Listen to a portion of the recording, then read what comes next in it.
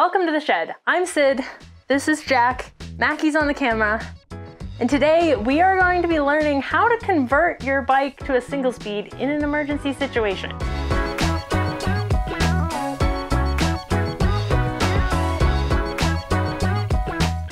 This is episode 3 of our On Trail Fix It series, where we leave the comfort of the shed, leave Jack behind, sad, and show you guys how to fix common problems that arise while you're on the trail. If you haven't watched the first 2 episodes, that's how to fix a flat and how to fix a broken chain. You can check those out over here. So if you guys have had wild, crazy problems while you're out on the trail, share those in the comments below, and maybe we'll make a video that will help you the next time you're in that situation. For this task, you will need a multi-tool that has a chain brake. If you don't have a multi-tool with a chain brake, you will need both a multi-tool and a chain brake. And you will also need the appropriate quick link for your chain. Now it's time to head to the trail. And here we have a mountain biker in distress. He appears to have broken his derailleur hanger. Let's see if we can give him some help. Okay, so what we are going to show you here is a fix for either a broken derailleur or a broken derailleur hanger. This is the hanger part. It is a common mechanical to have a broken derailleur hanger. These hangers are designed to break before the derailleur or the frame break. So in some ways they are designed to break because they are protecting the more expensive parts here. So the first thing I would say is you should carry an extra derailleur hanger on long rides. But let's say you didn't, or let's say you're riding a different bike and the derailleur hanger you have is the wrong hanger, hypothetically. Or the hanger that you have in your backpack is from a bike that you haven't ridden for like 6 years, yet it's still in your backpack. Anyway, they're all different. I think that is probably a point worth making. They are all different bike to bike. Some bike manufacturers keep them consistent for every bike, some don't. Niner tends to use the same hangers for at least all of their mountain bikes, I think. So we just carry one hanger. In this scenario, we would replace the hanger. However, that's fairly straightforward. So we're gonna talk about a single speed conversion for when something like this happens or the derailleur breaks and you are way out in the middle of nowhere and you need to get home. I think it is worth pointing out that if you are just a couple miles from home and there's a decent bit of descending in those couple miles, I personally wouldn't bother with this. I would take my chain brake, I would break the chain, I would shove all of this in my pockets, and I would hike/pump because this is kind of a bit of work. Do you think that's fair? I mean, I'd probably say if you're within a mile and it's like, okay, you're gonna be walking for 20 minutes, or if it's almost all downhill, it's not worth it. Yeah. But any farther than that, you're gonna be out for a long time. Just use your judgment. Do you like hiking? Yeah. Go for a hike. Do you hate hiking? Does it make your feet hurt like me? Maybe you want to do this. In this example, the derailleur is disconnected. We did not break the hanger. We are already sacrificing a chain for you guys. So you're just gonna have to use your imagination. Imagine that the hanger is broken in half and disconnected. In that case, you do not need to detach the derailleur from the hanger. If you've broken your derailleur, it's still gonna be attached like that. You will need to detach this first. And generally the most common thing that breaks is the cage. If you hit it on something hard, like you'll break the cage, so the derailleur is no longer working, so you have to remove it and convert the bike to a single speed. First thing we are gonna do is break the chain. There's no reason to worry about doing this at the quick link because we are shortening this chain anyway. Or is there, because then we could reattach it with a quick link? Yeah, if that was, I mean, if your chain had a quick link, but there's not really a good way to remove a quick link on a bicycle without it involves like a shoelaces tool and pliers, and it's easier to just break the chain. So that's what we're gonna do. Again, I'm hoping this series of videos has made you really want to get a multi-tool with a chain brake because you're in a lot of trouble if you do this without a chain brake tool because you can't even get it off and it's just gonna be going into your spokes and it's gonna be awful. I'm just gonna pick a spot. So as we talked about in our chain brake fixing video, you want to be very cautious on this step to make sure that everything is lined up before you start wailing on it. So I'm gonna make sure this is right in the center of the pin. There, okay. And every chain brake is a little bit different, but the basic idea is that you line the chain up against one edge and then you screw that pin through and it pops the chain pin out. If you've learned nothing else from this channel, learn how your tools work and don't put on the ground. Those two things will get you far in life. On this one, I think I could either prop it all the way out or not, because we're gonna have to shorten it anyway. But I think I'll go for not, just so that I don't have to do that later. So I'm gonna go, might have gone too far. Might have come all the way out. We'll see. No, brilliant. Okay, so we've broken our chain. We're gonna pull our chain out. If it's muddy, you wanna try not to drag it in the mud, in the dirt. Again, don't put on the ground. I think you're gonna have to go the other direction because of the pin. I just came to that conclusion. Oh my God, don't do this like I'm doing this. It's a hot mess. I swear, like, I look at a chain and it just like curls up into all these balls and it's just really annoying. Okay, but you can like drape this on your tire, for example. There we go, not in the mud, out of the way. Now we're gonna remove the derailleur. That's not the right bolt. Get with the program. That's the one you would undo. Here it is. So talk us through what you're doing. I am loosening this so that the cable, whoop, boing, there it goes. So this is the part that I'm not quite sure what our plan is. You just have to like use the derailleur to pull that part. Like basically you're just gonna pull on the derailleur. Yeah. That was easy. Pick up your trash, folks. So basically Syd just pulled on the derailleur until it popped the cable end off. This is the part where if you have zip ties or electrical tape or something, just taper down like that. Or up like this. You'll figure something out. But we're gonna just assume that you don't, because the reality is you're already gonna have a slow ride out of the woods. What does it matter if this is banging around? All right, step one is you have to pick a gear. Unfortunately, if you have a lot of climbing left, you cannot just pick your biggest gear, which is, again, another point. If you have a lot of steep climbing and descending left, and you know you're not gonna be able to do it in a middle gear, just start walking. Don't bother with this.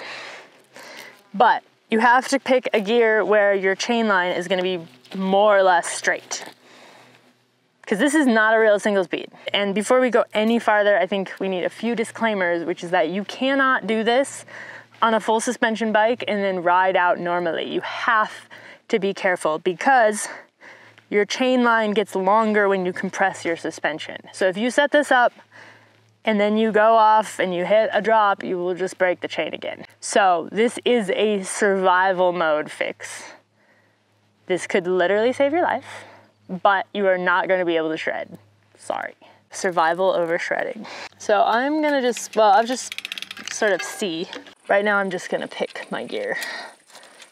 I think it'll be easier to tell how straight the line is from right side up, if that makes sense. So I'm gonna say, and you can correct me if you think I am wrong, but I think we can get away with that. Yeah, that looks pretty good. It looks pretty straight. We have picked our gear. Now we have to shorten our chain. And again, remembering that outside connects with inside, not the other way around. So this is actually inside, so I could go here to there. Do you need to leave slack on a full suspension bike? Well, if your chain doesn't line up, like if it was like this, you could not do that gear. True. Because you just, like, the chain doesn't line up properly. Right, and you can't pull it tighter. You can't pull it tighter because there's no derailleur. So this actually lined up fairly nicely. It's gonna be a little slack.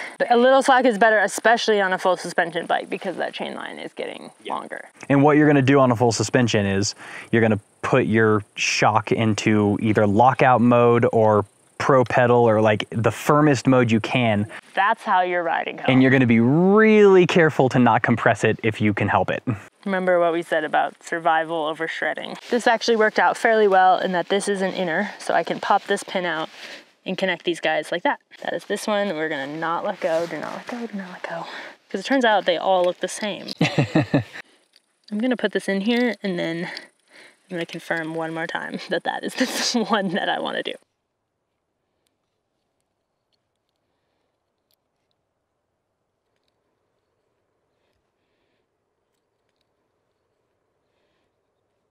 So I feel like this is gonna be the slightly challenging part because there's gonna be tension on it. What can you do to get rid of the tension? There you go. That is very clever. I don't know why I didn't think of that. So just like in our previous video, what you're doing here is you're putting the chain back together. And this is for a situation where you do not have a quick link. If you had a quick link, you would simply remove the outer link, that is that one, and then you'd use your quick link to connect the chain back together. Like we talked about in the previous video, you want to be very cautious as you start to put this in. Make sure it's going in straight. Make sure your chain brake tool isn't bending at weird angles. Chain brake tools do break, it's very annoying. And then you want to pull this in until it is, or push this in, or whatever. I'm gonna push this in until it is flush, because that will be a little farther. Okay, so this one did not press all the way in for some reason. So Syd's gonna push it back out a little bit from the other side. This is, I feel like, a thing that happens. Yeah. So do not panic.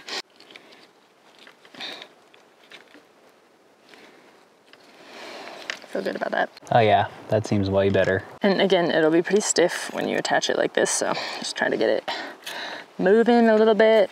You can go back and forth. That's how we realized it wasn't actually attached the last time, so better now than later. We're gonna pick up all of our trail trash. Hopefully you have a backpack or pocket for your trailer. And I believe I was on this one. So what you'll probably need to do is attach it on the bottom. Make sure it's correctly attached on the narrow wide part. Does not want to be. There we go. And then just back pedal until it pops all the way on. There it goes. So you now have a single speed. Let's see how we did. We're gonna lock this out. This is pedaling, okay, and it's falling off. Well, that was unsuccessful. I think our error was the bike was not actually flat when I decided that it was a straight enough chain line from here.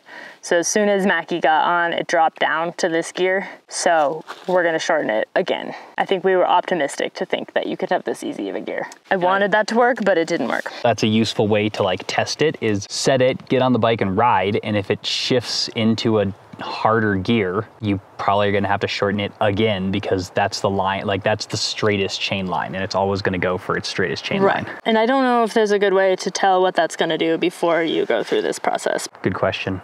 If someone has any ideas, make sure that you know what gear it is that it decided to be on, which is this one. So we are gonna shorten this. We've got an inside here. It needs an outside. I think we're gonna go to there. Yeah, I wonder if that's gonna be too tight though, because there is always some compression as soon as you sit on the bike, unless you're on a hardtail. Yeah, but the last time it was so loose, if it's loose again, it'll just fall off. So I don't know where it would be very loose or slightly tight. I would probably go loose. So all the way to here. Yeah. That's gonna stay on? There's no way, it'll just do what it was doing before. Well, I don't think the reason it was skipping gears was because of the chain looseness, because once it fell into that gear, it stayed in that gear. I just didn't realize there's only one gear that it's going to go in. I thought, like you said, that it just can't be like way not straight, but it seems like there will be one gear that your bike will be able to do. It does seem like that. Is it always going to be the fourth or whatever from the bottom? No, it's going to depend on the chain line and stuff of the crank. So never mind. In case you haven't figured this out by now, this is why if you're not that far from the car, we advise that you just start walking.